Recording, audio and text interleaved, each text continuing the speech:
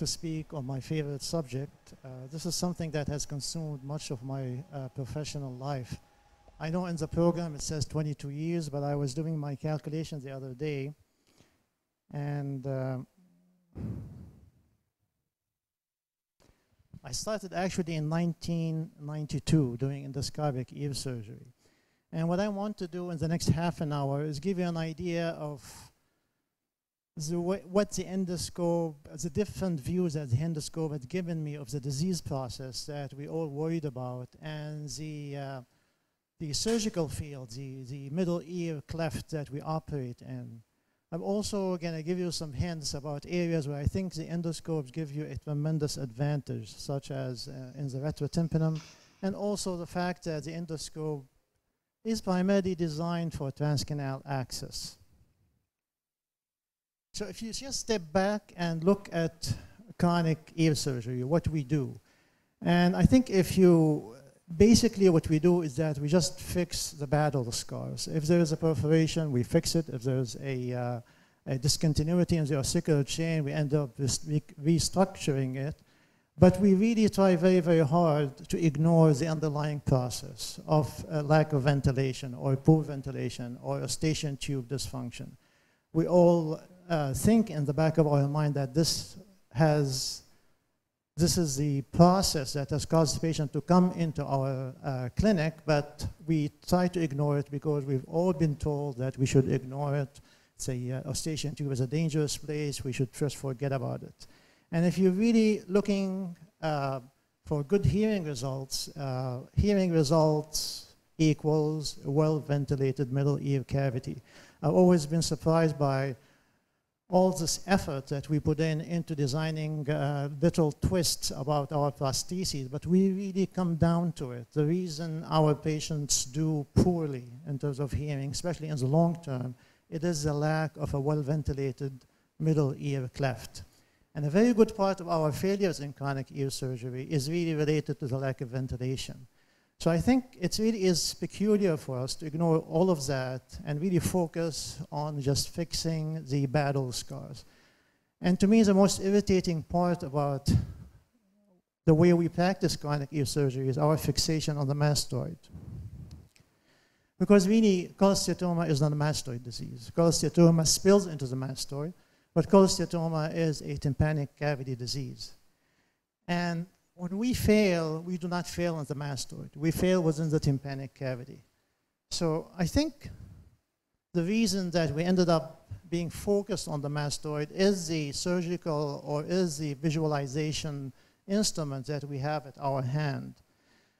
And namely the fact that when you use the microscope and you're really trying to do a middle ear surgery or tympanic cavity disease, of course your field of view is limited by the narrowest segment of the ear canal. And this is a very, very different situation when using the endoscope because you bypass that and you're basically almost stepping into the tympanic cavity. So even when using a 0-degree endoscope, you end up seeing around the corner. So I think what has happened, or what has transpired, is that we decided to create a parallel route, which is the mastoid cavity, to gain access into the areas that we all care about.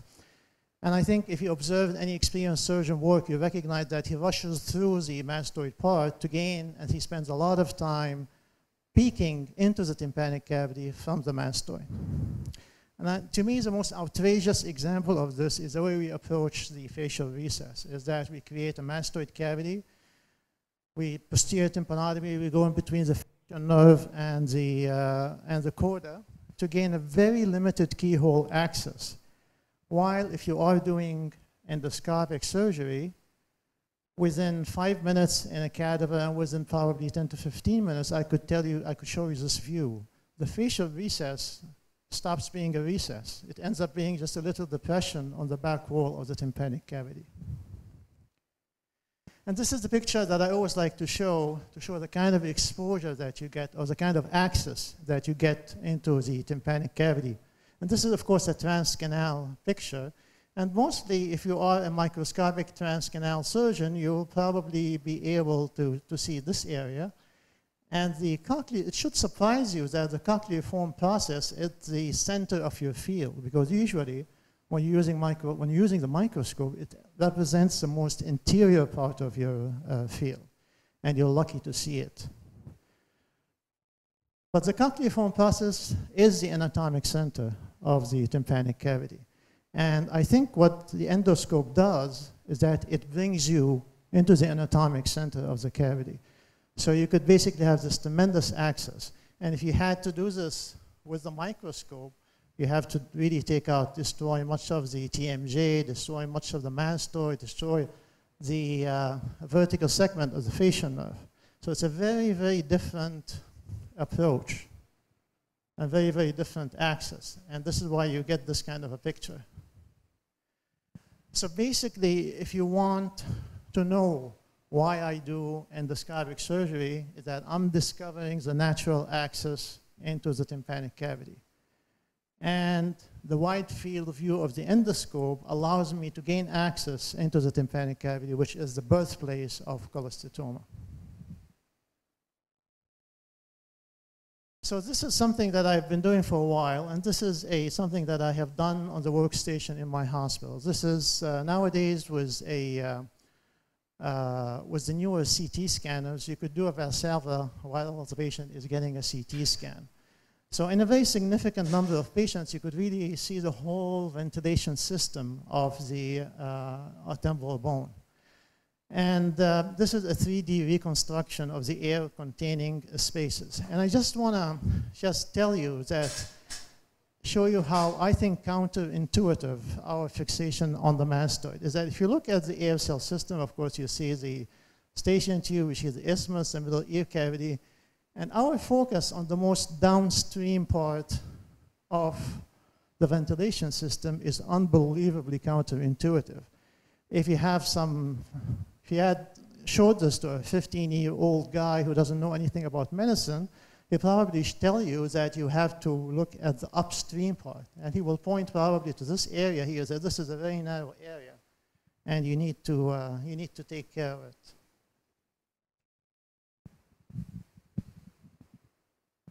I have to say to Robert that I come from Dubai, and Dubai is 40 degrees, and I've never felt so hot. I can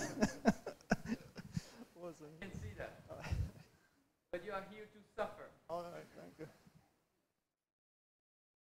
So this is something that I had done, published in the laryngoscope, and again, in about 20% of the patients, you do visualize the whole length of the eustachian tube. And this is not patulous eustachian tube. This is just a normal population. And in almost 96% of patients, you will be able to distend the distal part of the eustachian tube. So this is the data. But basically, this is what I have done, is that I tried to look at the site of the eustachian tube obstruction in chronic ear surgery, and this is published on the laryngoscope. And the point is that in a significant part of our patients, the most common site is at the isthmus. Really, the distal eustachian tube that you heard people talking about dilating it, it's unbelievably wide. It just, this is not the site of the obstruction. And I think there is data to indicate that. So basically, again, what the endoscope does is allows you to look, and you could actually see the opening of the cartilaginous eustachian tube into what people have been calling the bony eustachian tube. But again, there's so many things that changes when you're using the endoscope, because to me, the idea of a bony eustachian tube does not exist. What they're calling the bony eustachian tube is just the protympanum, and the eustachian tube is really just a cartilaginous structure. And you could see that this opening here of the cartilaginous eustachian tube into the protympanum really looks very, very much like the opening of the eustachian tube into the nasopharynx. It has this kind of a protrusion or a cuff-like protrusion into the protympanum. So to me, the eustachian tube is a purely cartilaginous structure. And this is a patient that I have done. This is the picture that you see on the left is not the pre-op picture. It's a post-op picture. The patient did have surgery endoscopically almost 6 years ago. And the patient healed, and then he reperforated again. And just to give you the power of indoctrination is that I have been doing this endoscopic surgery for a good, again, 24 years. At that time, I had been doing it for almost 16 years. I knew that the eustachian tube is probably an issue, and I never really bothered just to take a 30-degree endoscope and look at the eustachian tube. But the next time I did, and this is what I found, basically a completely obstructed eustachian tube at the area of the isthmus. So I decided to do a transtympanic dilatation, and this is the picture after the dilatation. Now, of course, I'm not saying go ahead and do this. I'm not saying I have the answer, but I'm saying that we have a very different access with the endoscope, and we have an opportunity to look at what we're doing, look at the initial pathology, and possibly do something about that. And this is a different case. And you could see here that there is a posterior retraction. The patient, I think, had been saved by an anterior perforation. Otherwise, he would have had a much worse situation. So I'm doing my dissection. I always start with a very white-based tympanomeator flap, elevating the retracted areas of the tympanic membrane into the middle ear.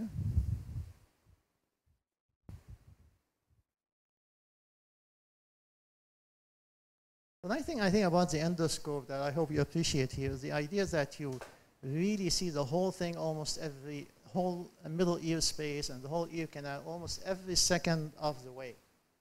So you don't have really to manipulate your microscope all the time to see different areas of the tympanic cavity.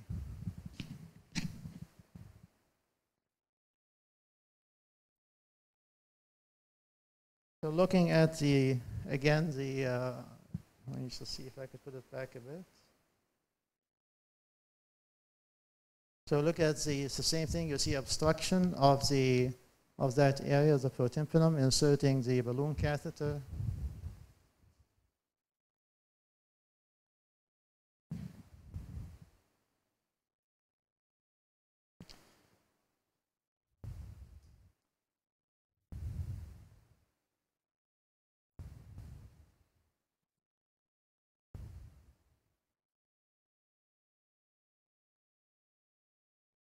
Plating it, withdrawing it.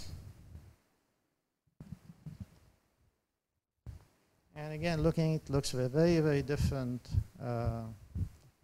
anatomy, which is, again, I don't have to tell you, it's really impossible to see with a microscope. And the nice thing about endoscopic ear surgery, when you do your reconstruction, you could basically make sure that your graft does not fall onto the opening of the eustachian tube.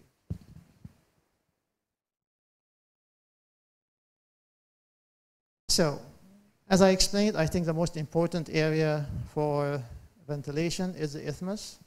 But when you look again at all these air-containing spaces, you get to appreciate that this space here, the tympanic cavity, is very, very different from these other cells that lie within the mastoid and the attic cavity. And you could almost draw a line in between the tympanic cavity, or the mesotympanum, and the attic area. And this line has been drawn long time ago, Professor Arts, which when he described the epitympanic diaphragm, the idea that the middle ear spaces, or the air spaces within the temporal bone, is divided into two areas, a posterior superior part and an inferior part. And these two areas are very, very different anatomically. They look different and they have a different function. So morphologically here, superiorly, you get a lot of excrescences. Inferiorly, it's a very smooth walled cavity. And superiorly here, you get a lot of cuboidal cells, very simple system just for ventilation. Inferiorly, you get mucociliary clearance. And what makes the epitympanic diaphragm anatomically is basically the fact that the lateral attic is closed off ventilation-wise from the mesotympanum with the lateral inguinalmallear and the lateral mallear ligamentous fold. And that if you think here anteriorly there is a ventilation, of course the tensor fold stops you from ventilating this way. So the only place for ventilation is through the isthmus, medially, and then laterally. And this is looking at the isthmus with a 30-degree endoscope in between the incudostapedial joint and the tensor tendon. And you can see the tensor fold, and you see the famous cox. So this is the isthmus, and this is the ventilation port of the mastoid cavity. So this is also one of my patients. You could see that this is a left ear. And I'm not pointing, I'm not talking about these little adhesions, but this is, I'm covering the tendon of the tensor with my suction. This is the incudostapedial joint, and you can see there's a very thick fibrous tissue that's even pulling in the chorda tympani. So there's a complete closure of the isthmus, which is the ventilation of the attic and the mastoid. While in the middle ear cavity, you have basically a normal situation. So when you look at the CT scan, again, this is understandable. The mastoid cavity is fully developed. Because the isthmus, its ventilation is blocked. And the only air that you see in the system, actually you see within the cholesteatoma or within the retraction pocket. It's a very, very different situation from a very similar clinical presentation that you see here, where the mastoid is ventilated, and you see that the disease is almost speaking into the mastoid, because this is a very different condition. This is the patient, and you could see that there is in this patient also cholesteatoma in what we think is the attic, but this is a Prusak space cholesteatoma. And when I lifted up the tympanomeatal flap, there was a closure of the posterior pouch of Ventrauch, which is the ventilation port of Prusak space. And this, you could see that here, you can see that this band of tissue has closed up the ventilation of Prusak space. And when I looked within the isthmus, the ventilation of the attic proper, you see that there's a open isthmus. This is, of course, Prusak space ventilation. And this is a picture from Staby's case where you see the ventilation Prusak space in between a membrane that joins together the chorda and in between the tympanomeatal or the eardrum. So this becomes understandable. And I think you need to understand these little differences, because I think if you have, for example, a Prusak space cholesteatoma, you could bet that you're going to take it out through a transcanal route. But if you have a true obstruction of the isthmus and an actual attic cholesteatoma or the upper compartment, if you do an aggressive epicartomy, you're basically taking out the lateral border of that ventilation. You have a lot of possibility for collapse. So these are not little details. I think these are things that we have to understand. We got to understand how the disease process ended up with what we're seeing in the operating room with our patients. So again, this is how this patient presented, with basically a normal mesotympanum and an obstructed Prusak space. So if you don't want to get into transcanal endoscopic ear surgery, you've got to use the endoscope to look at the retrotympanum. It is an area that you really don't have answers for with the microscope. So you cannot see this with a microscope.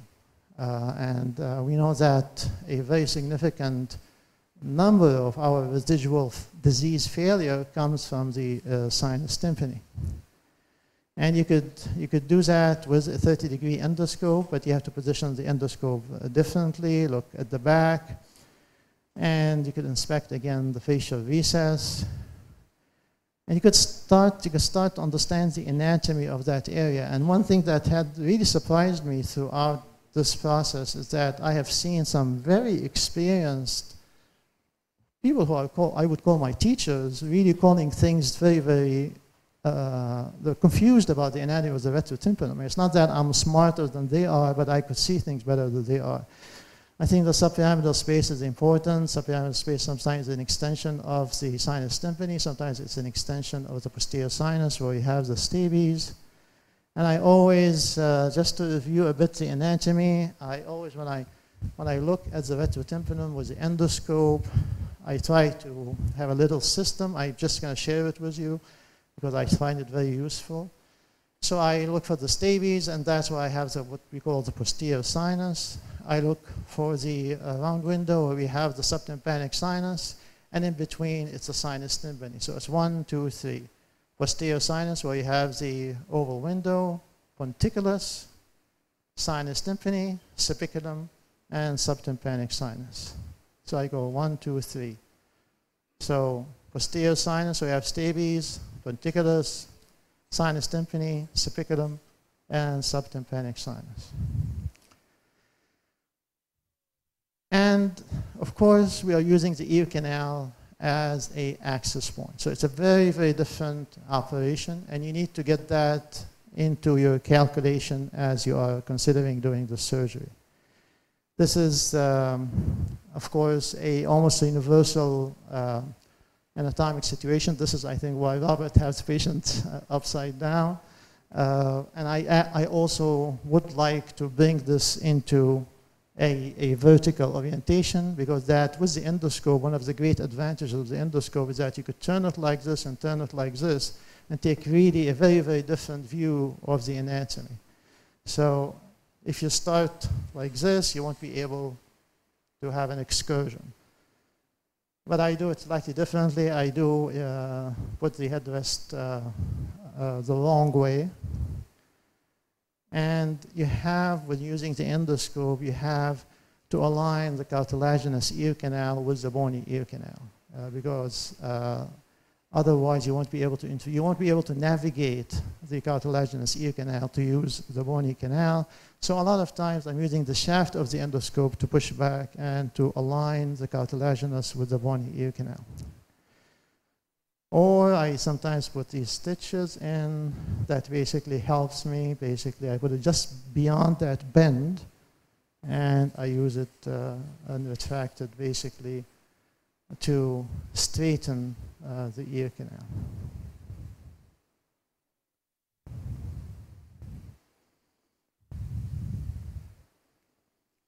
So this is what we do. So basically, again, when you're doing endoscopic ear surgery, you have to worry about the canal, you have to worry about the choice of approach, you have to improve the ear canal access sometimes. And when you're looking, basically, in terms of going through the ear canal, you have two approaches.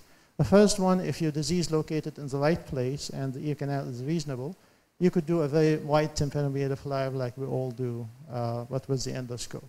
But if you have a restricted ear canal and need to do some canal work, you could basically do what we do with Sheehy lateral graft technique, take out the skin of the ear canal as a free graft and reintroduce it at the end after doing some canal work.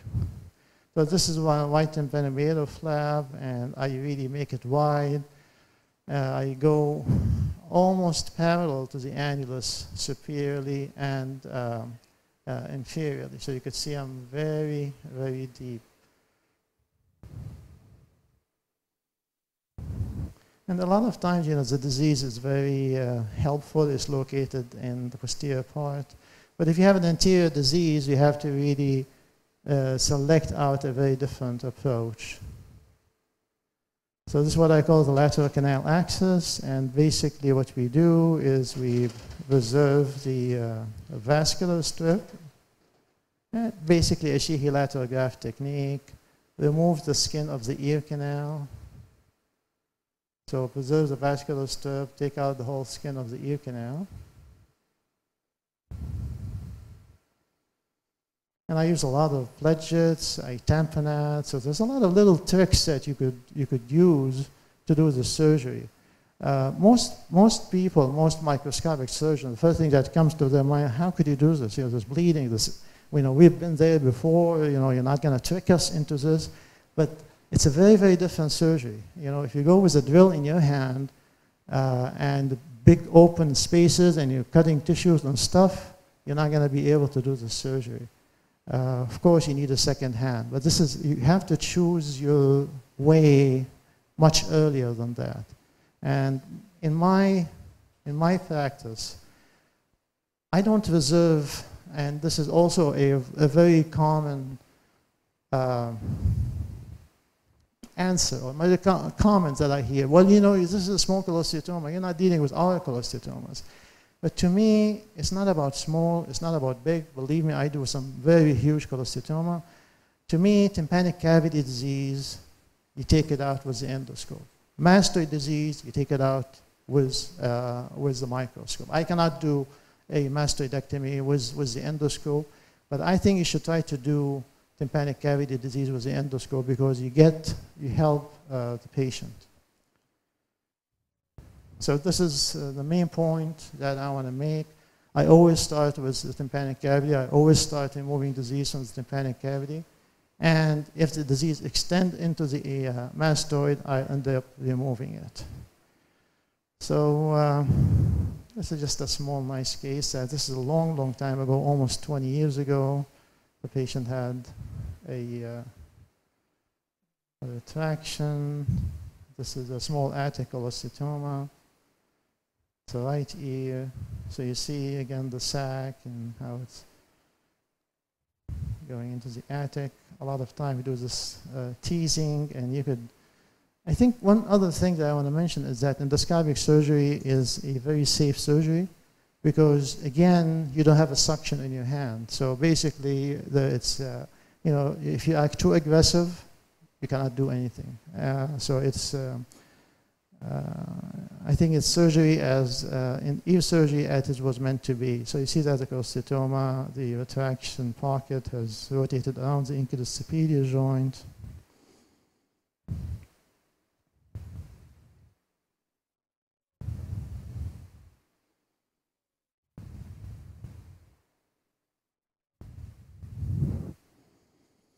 There's just a few examples I'm not going to show you. One great thing that has happened with endoscopic ear surgery is the development of a very angled suction instrument. And this is the Panetti set, and this is using a 30-degree endoscope. So this is a suction instrument, and this is a very, very long and angled instrument. So I'm really going up in the attic. And see that in just a second. See how I folded, because this is a lateral semicircular canal, so I'm very, very high in the attic, removing disease with angled scope and angled instrument.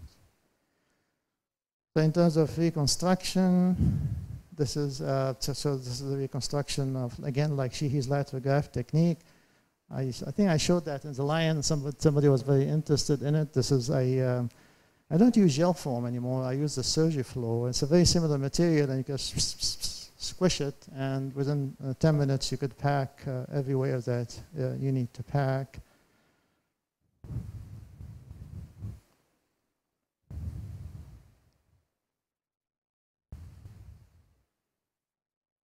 So putting again, this is a lateral graft technique.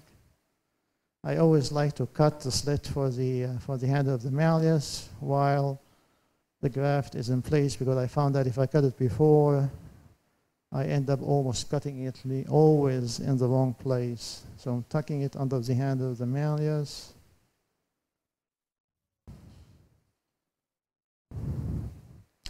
I'm then introducing the skin of the ear canal, and I have this little technique where I fold it around the piece of gel foam and introduce that into the ear, and then unfold it.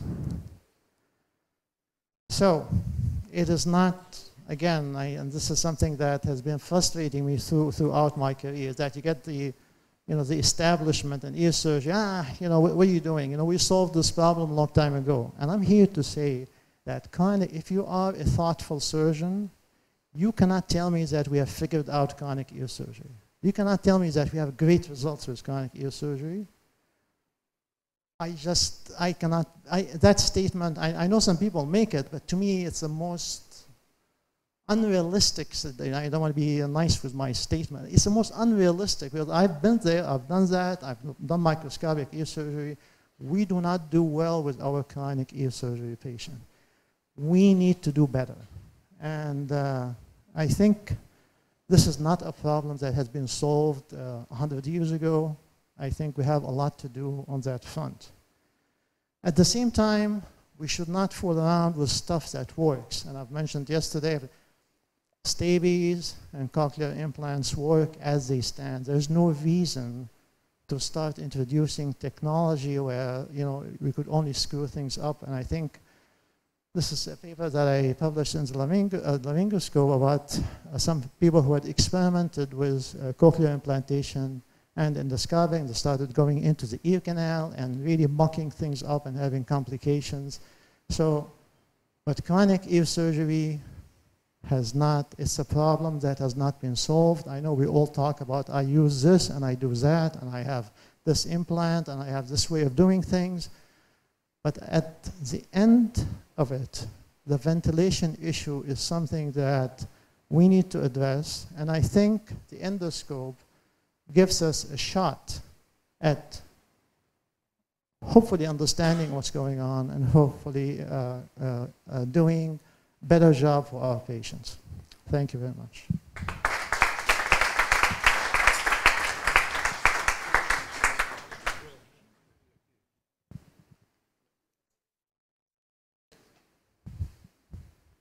Yes. The isthmus of the eustachian tube, what balloon do you use? I'm sorry? What balloon catheter are you using to dilate the eustachian tube via the tympanic cavity? The same balloon catheter that they use for the transnasal dilatation, the BET. So it's made by a German company, I think Spiegel and Theis. Yeah. But this is, there's a lot of issues about this that you need to understand in the anatomy of that area before you actually shove a catheter into that area. So I think what I'm trying to show here is that we have access. We could do a lot more, but of course this is a long process. We haven't established that it works, but I think we have an opportunity to do something in that area. Any other question? Sorry, I always have questions. It was really beautiful work. I have two questions. Just if you can give us an idea of what your setup is like in the OR. How are you situated? Are you seated? Are you standing? Are you leaning on something? And secondly, could you talk about the risks of the light and whether you can easily burn tissue with the light? Because I think that's been reported.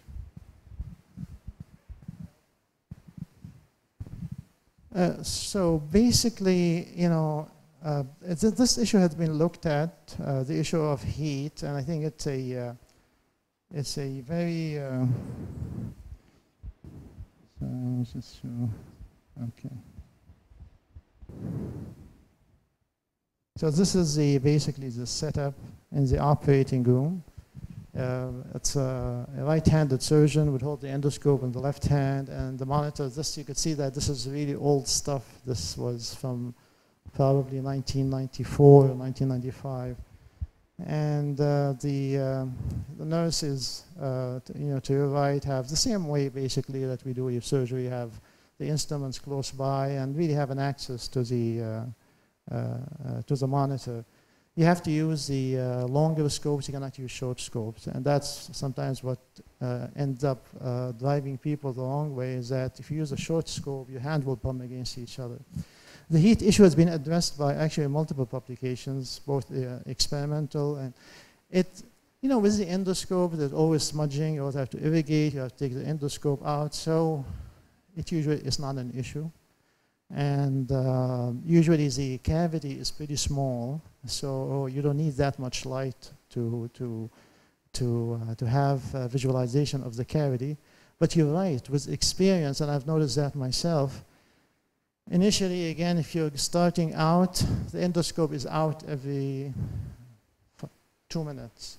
every 1 minute actually, every half a minute. But with experience, you do end up, the endoscope stays in the ear a lot. So it is something that I have become aware of lately, more so than usual, and I have been paying attention to it, withdrawing the endoscope every so often.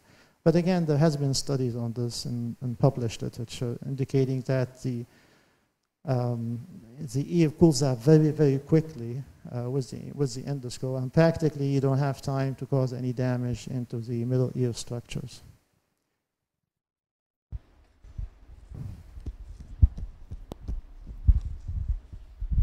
Christian Maranta from Zurich. I wonder, is there any possibility to work bimanually in future with the endoscopes?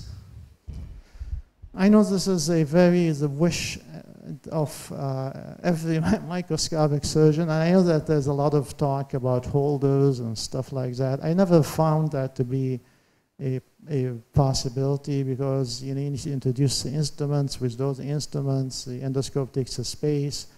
But people have been very interested in this. I think what I could see as the most important development, and this is something that have pushed my access, I would say 10 times, or made my access 10 times better, is suction instruments.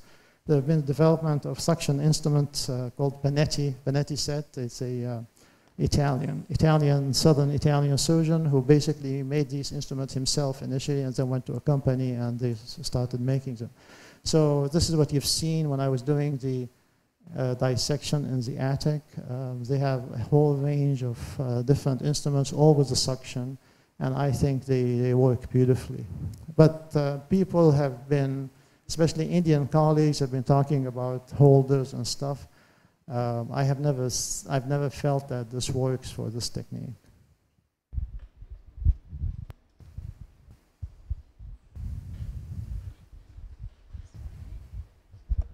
Nussbaumer, Barnsley, Little England. To evaluate for oneself what endoscopic middle ear surgery can do, are you setting yourself up for failure if you just use standard endoscopic sinus surgery endoscopes, or? I'm sorry, say that again. No, is it appropriate to use just the endoscope set from endoscopic sinus surgery? I think in terms of instruments, if you're starting out, in terms of video equipment and scopes, I think you basically could work with the same stuff. It is to your advantage to have a 3mm endoscope. Causse makes a very nice long 3mm endoscope, which has a wide field of view. But don't use anything any less than that, because the smaller the endoscope, the smaller field of view. So if you use a very small endoscope, you end up with the disadvantages of the microscope, which is a limited field of view, and the disadvantages of the endoscope, which is a one-handed surgery. So small scopes do not really work in this application. And I mentioned the heat issue, and I wanted, Robert was telling us about our 5-minute stabies. So I want to mention. I think we should do it now if you want. Yeah. I'm just actually going to take one. It's not really a meditation, stabies meditation. It's a stabies pulling your hair out situation. In that, when I started doing endoscopic, and I'm not advertising it, please, if you're comfortable, I think you have to do 5 years of endoscopic ear surgery before you get, if you want to do stabies endoscopically. But for about 3 months, I always, when I was using the regular wire piston prostheses, every like 2 or 3 cases, I would basically crimp the prostheses, and like almost half a minute later, it goes uncrimped. Crimp it again, it goes uncrimped. Take it out, throw it out, get another one, curse the manufacturer. And I went through this almost for 2 or 3 months, sleepless nights, thinking, what the hell is going on? So does anybody have, I mean, if somebody figures it out right now, I would feel pretty dumb myself because it took me 3 months to figure it out. Well, I'm pretty dumb myself. I woke up at 2 o'clock. It's basically the fact that the memory, the meta memory, and I'm so surprised. It took me. I swear, this was probably the most traumatic experience in my professional life. Just the frustration of why is it uncrimping. So I think that when you do new stuff, there's a lot of. I mean, this is also an advice for most people is that don't take the less taken, take the most frequently taken path because you have very unexpected issues that come up when you're doing things differently.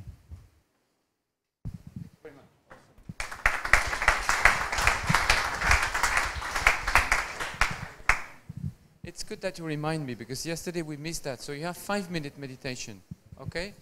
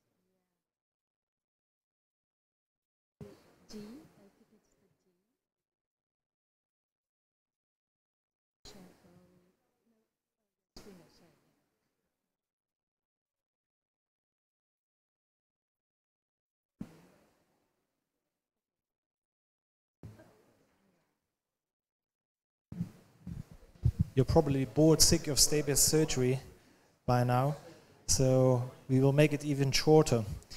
There was the issue about the crimping, and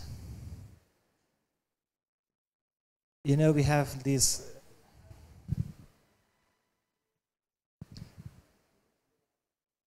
I didn't want to have this.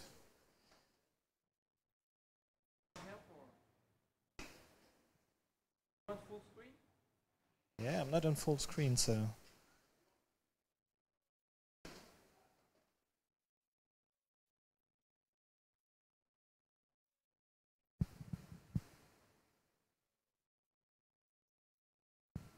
I think we agreed that basically all of the prostheses somehow work, but we do have problems with prostheses what have. Can I have your laser pointer again, please?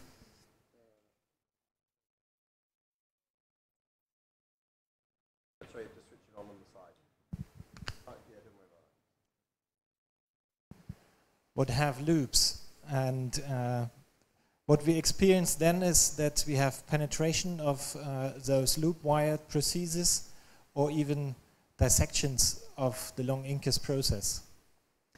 There was this question yesterday whether the erosion of the incus would close again, or I think yes, it sometimes does. If you look at this one was stable and it just penetrated. So the mucosa probably re-ossifies due to the osteocytes the bone, but that's not the matter.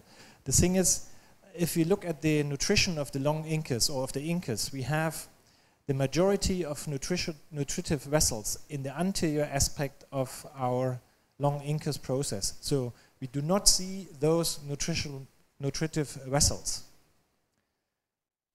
And so the second thing is the crimping dilemma. If we want to have a stable crimping around this, we would need to over-crimp it.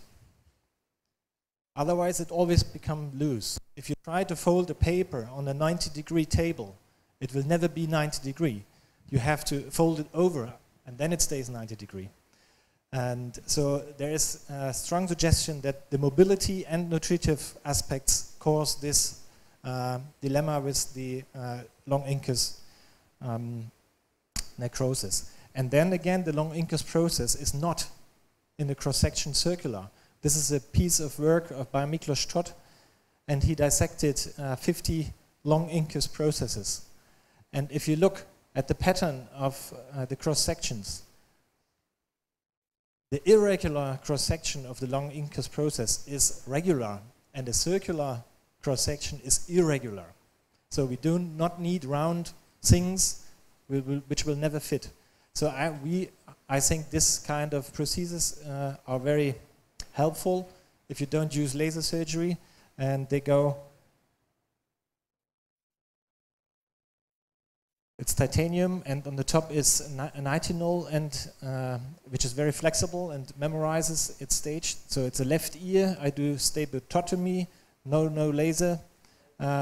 Take out the posterior part of the foot plate, and then you just flip those ones on the long incus process.